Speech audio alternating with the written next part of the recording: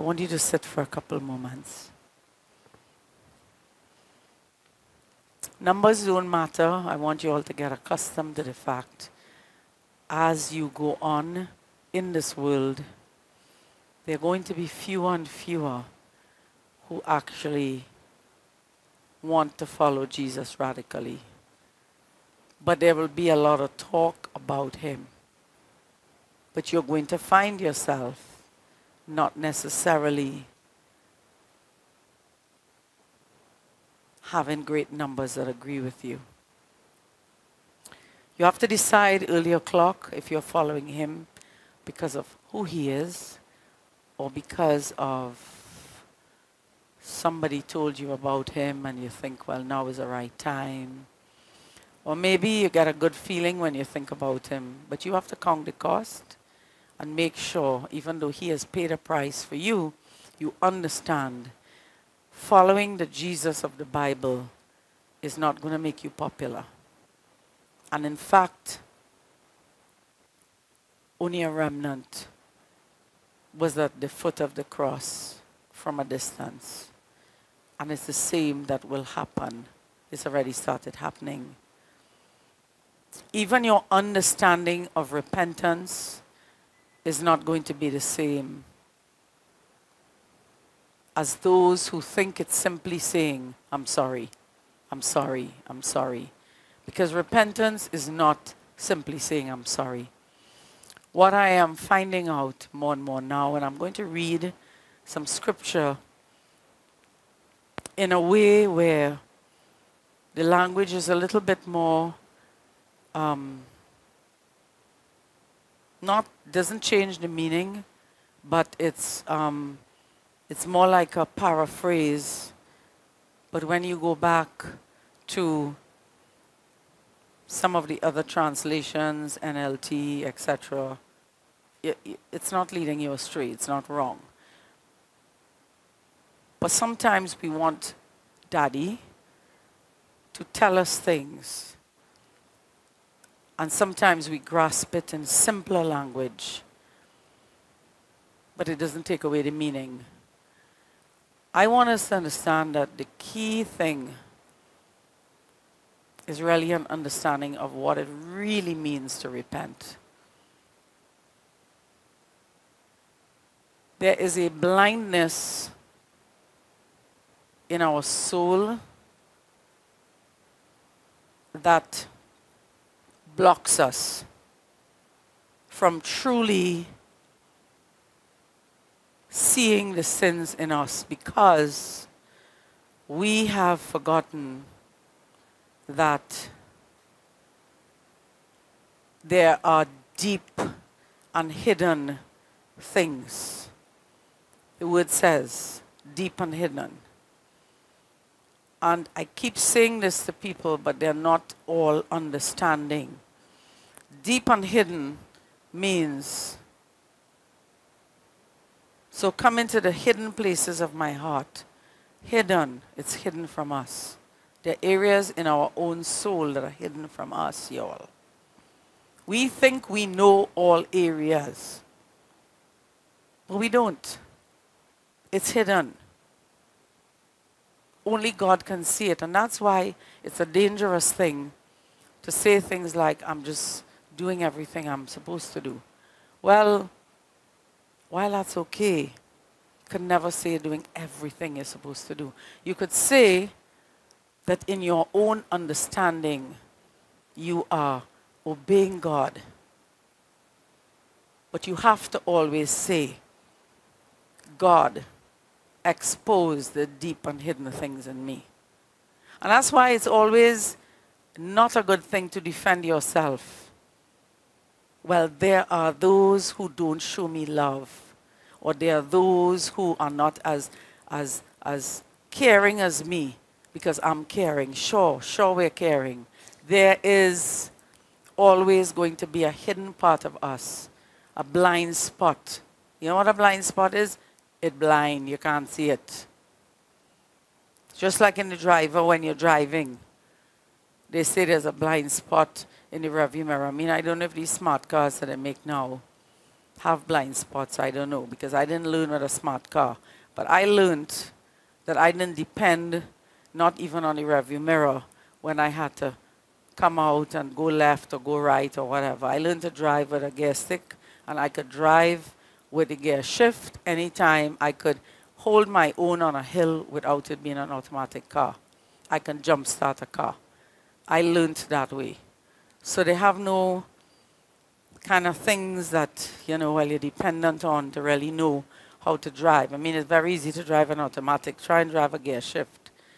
It's a little different, a different story. And I'm saying this because we have reduced our understanding of following Yeshua HaMashiach to our understanding of following him. But there's a way that seems right unto a man that leads to destruction. There's a way that seems right. It means that person is saying, I'm right. I'm doing something that's right. I'm okay. So we cannot base our understanding of our journey on what our understanding of our journey is. We can't. We have to understand that there's going to be blind spots in our journey. And pride will not allow us to say that. But I have seen where those who have said,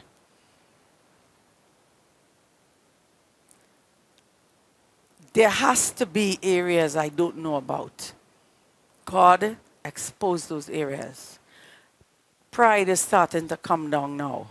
Because pride says, I don't have anything wrong with me. I is other people. It's what they do me. It's always what other people do us that keep us focusing on how good we are. The truth is, we don't know anything about other people. We know nothing. We only know what they show us. So you see it on Facebook. May I say fake book. You see the pictures. What they show us is what we see. So what a person allows you to see, and believe you me, unless you are God himself, you don't see everything about a person. You only see what they allow you to see. Even if you think you know everything about them because they talk to you and they talk to others, I have news for you all.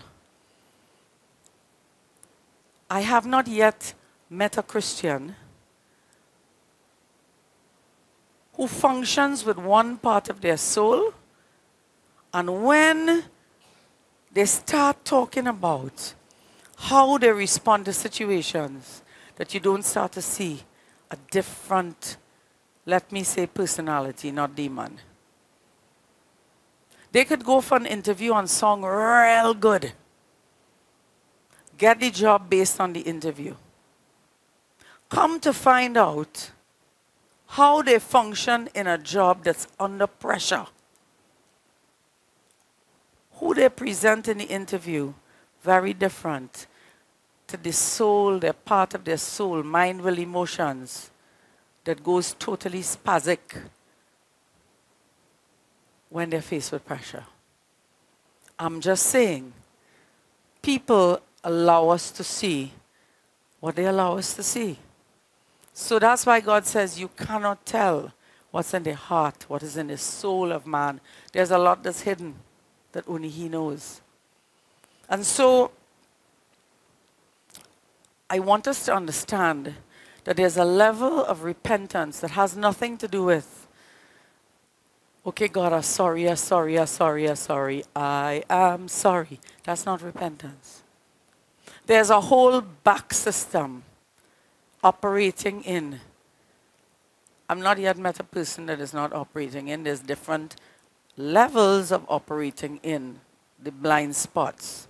There's a whole back system that as God begins to crack open some areas, they are all in shock by what God exposes.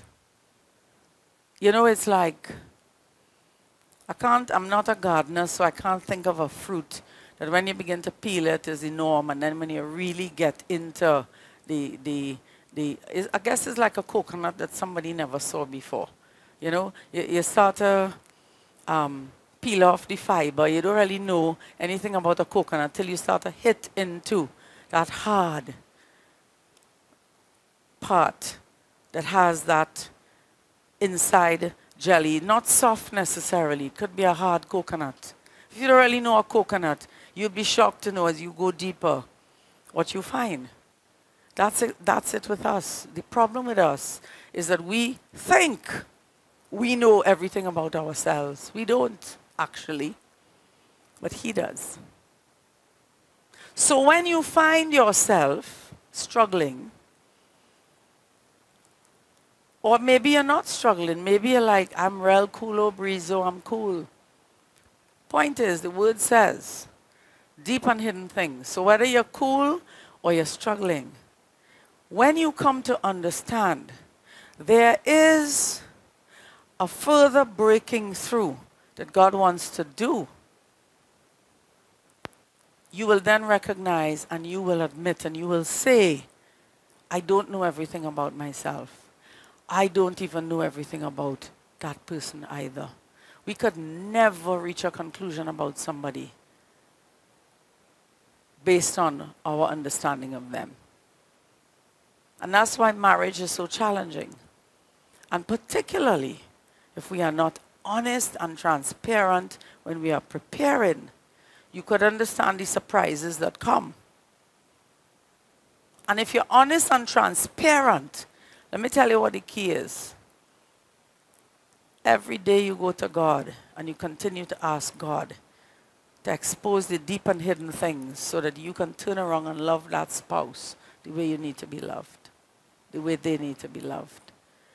Those who talk about, because people talk, you know, we classify marriage one way, you know.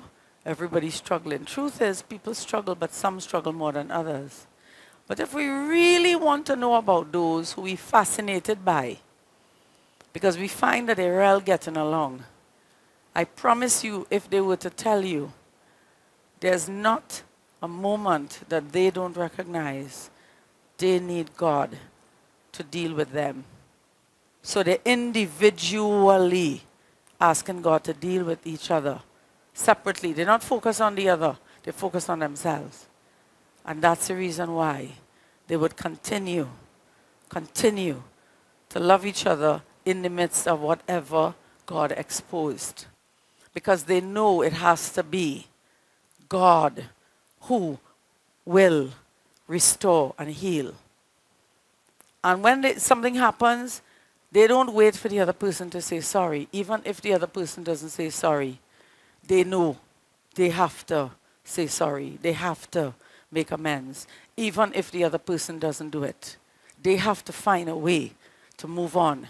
Even if the other person who is wrong doesn't say they're sorry. They can't stay there because they know the price of unforgiveness and bitter root judgment. They know the cost. I'm saying here that as I stand back and I see this awesome God who is breaking through and breaking barriers in people's lives, I've seen a pattern. And it comes back to this line in Psalm 51 that says, and it's verses from verse 3, I'm so ashamed. I feel such pain and anguish within me. I can't get away from the sting of my sin against you, O Lord. I can't get away from the sting of my sin. This is not condemnation. This is, I can't get away from the sting of my sin. Do you see the difference between I'm really doing my best? Perhaps you may be doing your best, but you need to understand your best does not mean that you are even hitting at stuff that's there. You need to understand from now there's stuff that's there that we don't know. That's why Isaiah said, woe is me. It was when the glory of God came close, he saw sin that he didn't even know was there. Because he was getting ready to go on a mission. until God showed him there's some more cleaning up. I need us to understand it's not a case of, gosh, it's so terrible, I'm so terrible. It's not that. It's just that we are so confident, I'm okay. Is that one? That's the one that's not okay. Since I'm telling you right now, and if there were more hours in a day, and I will see more people, and I will see more who are coming out of satanic ritual abuse, I would just get more opportunity to see God's miracle working power. But his miracle working power works especially when we acknowledge the sting of our sin against God. Those are the ones, and I know some of you get a little kind of, gosh, boy, we have to hear about this. See, this is encouragement for you, because some of you are on cycles that don't stop. And some are like, why isn't there a breakthrough? And some of us, we're living life, and I'll come back to this later, in this kind of doldrum way, heavy, always a problem. There are areas that are hidden that's allowing the enemy to continue to take us down a certain road, a certain way of thinking. And we don't have to live that way. But I notice that when desperation comes, and desperation is not simply crying out and weeping tears, y'all. Desperation is admitting every single time, look in the Bible, when someone came to a recognition, it was somebody God was using to help them. Look at Nathan with David. David was having a good time, sending down the place. Clearly had to have been blinded, but it was when Nathan spoke those words. Boom. Something hit him. See, he wasn't by himself. Please, God, please, please. He wasn't. He was confronted. So confrontation is a good thing, but some of us don't want confrontation because we know best. We don't know best. We have to trust God. He will put people in our lives who will say, okay, perhaps let's look at things this way. When you look at Moses, his father-in-law told him, this is not good what you're doing. You want to see everybody whole day, every day, night and day. This is not good. Imagine telling Moses that. Pride had to have gone out of the window for him to say, okay, because it was Moses. And he could have said, I'm the only one that could see about these people. But he listened. Look at Saul, who became Paul. While Jesus directly confronted him, he had to agree for somebody else to come alongside him and say, okay, let's go. Let's go for some further deliverance. There's always someone. That's why God has his church the way his church is. You can't be a lone ranger by yourself. But I'm here to tell you, sometimes the anointing on another person will break the yokes on you. Because that's how God has designed it to be. Problem is, we may only want certain people to be those people we've chosen to talk to us. And after a while, if next week and the week after you telling that person the same story, it's time not for you to let go of that person, but there's a strong anointing needed. You need to be more transparent to somebody else. Because there's some deeper things that need to be uncovered that your constant companion, friend, acquaintance, whoever, cannot unearth through the power of the Holy Spirit. Are you all hearing what I'm saying? So, it says here, I can't get away from the sting of my sin against you, Lord. You know, somebody asked me recently, well, they're waiting to see the fruit in somebody's life. And then they'll know they've repented. I said, well, aside from that, you will also see them literally so in anguish over the sin in their life that they wouldn't hesitate even to make amends to those that they have hurt and damaged. Because that's what acknowledgement of sin does. It's not possible always to go to everybody, but there are some people in a small church like this still missing people who they haven't gone to say, I've hurt you and I'm sorry. Stop with the buts. But you know you did. No, cut it out. I'm sorry. I'm giving you an example. So we talk about, well, you know, you can't go to everybody. That's true. But there are those who we still have not acknowledged that we have damaged, we have hurt. We still feel that it has to be the way we see it. And I'm here to say we could never know how we truly are. But you could feel a certain way. So I want to caution you even further. There are parts of your soul that can feel very different at different times. You never woke up and you're one way. Then somebody does something to you, triggers you your next way. By the time you end the day, you're third way. You say, well, you know, it was just how the day went. There are parts of your soul, mind, will, and emotions that respond differently to different situations. And sometimes the part that has not been redeemed, because all of your soul must be whole and complete. But science tells us, I know that people get attention when you hear science because, you know, we want to believe the science, right? Science tells us that all kinds of things could cause us for our soul to split. There's trauma, there's divination. There's divination in the family line that can cause your soul to split from in the womb. David said, I was born in iniquity. Which meant iniquity affected him, which it means it could affect us. Sometimes our problem goes all the way back. Mercifully, God has shown us how, through the power of the Holy Spirit, to seek his face from conception, to ask him to heal from conception. But I'm saying that if you are a person who, it's a cycle, the change doesn't last long.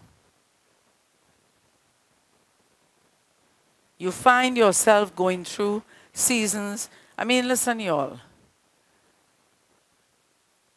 This is not the topic that I want to share. What I'm about to say, this is not the topic. But I will say this. This I will say. We need to be tired, T-I-R-E-D,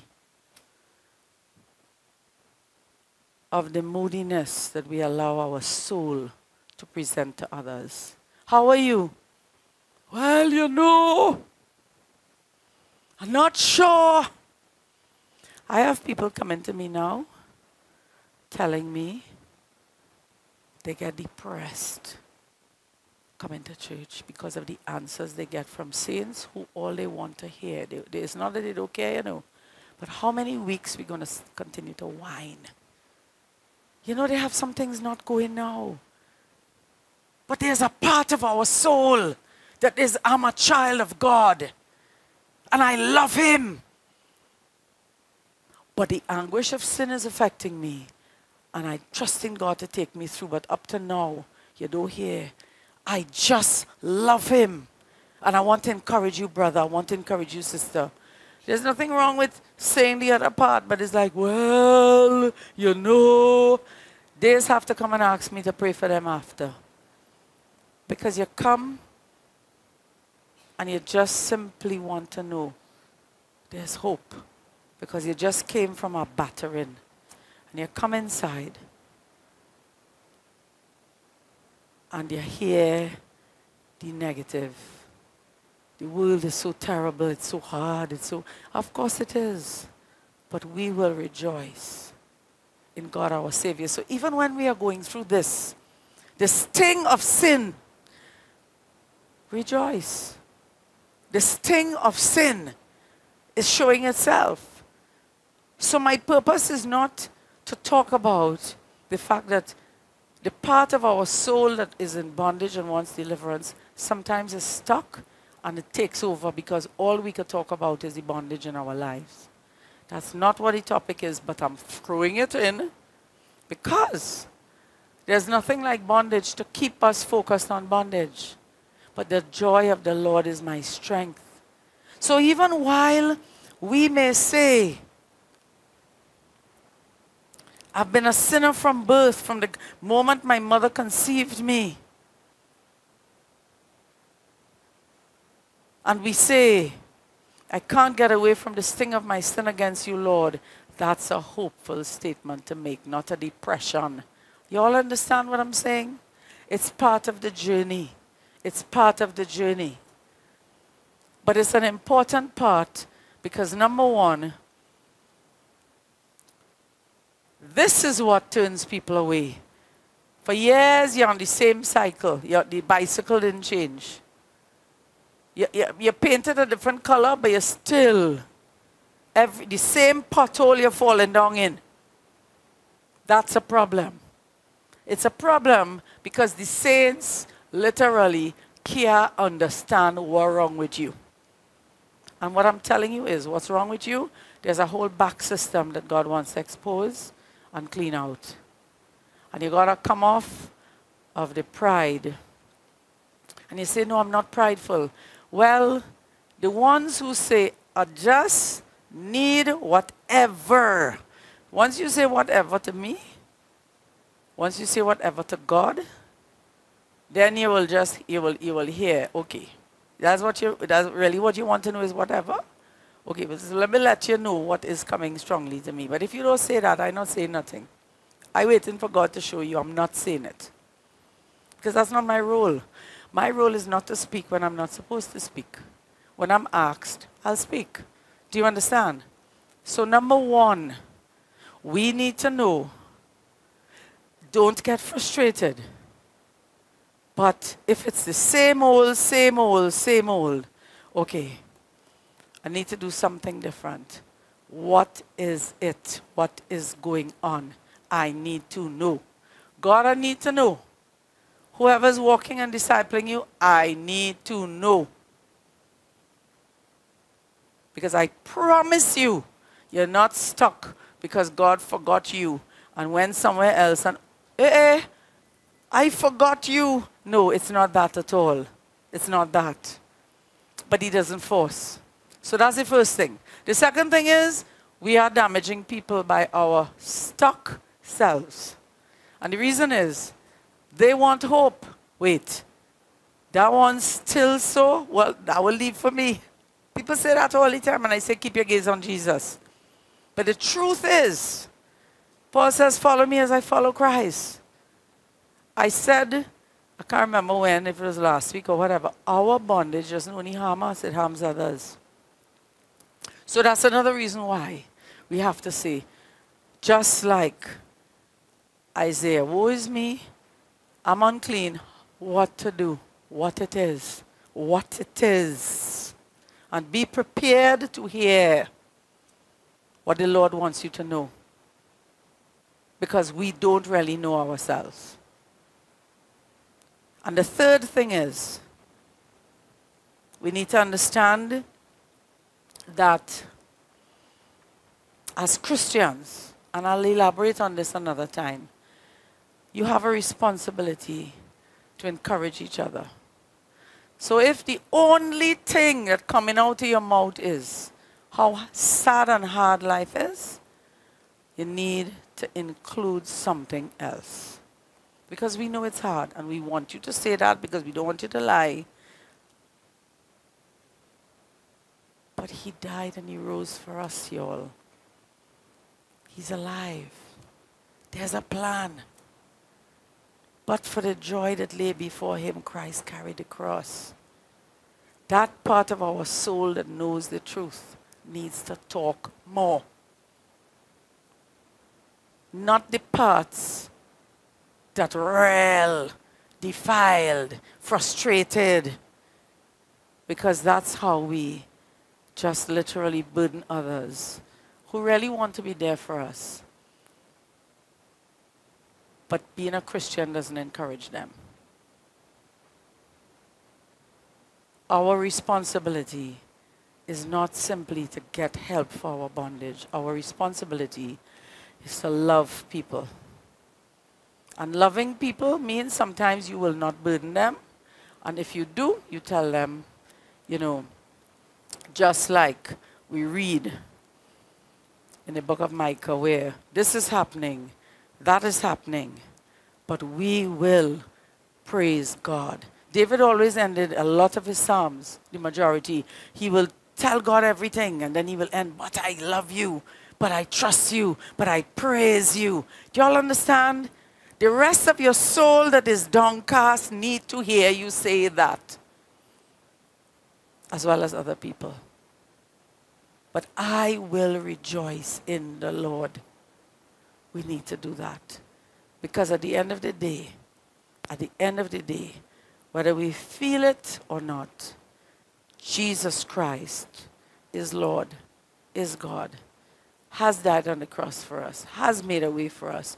One day there will be no more weeping, there will be no more tears. The joy of the Lord is our strength. Even though we can't get away from the sting of our sin against you, Lord, reveal that sin. So, Father, in Jesus' mighty name, I ask you, Lord, that you would begin to search those areas we know nothing about, those areas that the bloodline claimed. And half the time we don't even know what covenants they made with Satan. But we know that the blood of Jesus was shed for us. And God says, love me with all your heart, all your soul, all your strength. So therefore, my soul, all parts of my soul must love the Lord. So Father, I'm asking you, those areas that are keeping me back, send somebody, help me, Lord, where I could be fully transparent, because I don't know myself. You only know me because you knit me together in my mother's womb. I don't know other people either, but you know them. So Father, go deep. Go deep. Go deep in those hearts that are saying right now, go deep. Go deep, Father. And begin to show us the sin that we don't know about, that you know, that you want to now expose. And it may not be always something we did, but it was something that was done to us. It was something that was promised to Satan on our behalf, of the bloodline. And God, we don't know. All we know is we are stuck and we feel the heavy load. So Father, as we spend this time with you, in the presence of the Holy Spirit, may you break strongholds today. And may you take us off the bicycle of good impressions, pride, and just gut us, Lord. Rip out, expose, so that you can refill and transform us into your image and your likeness. We thank you, Lord. In Jesus' name, amen.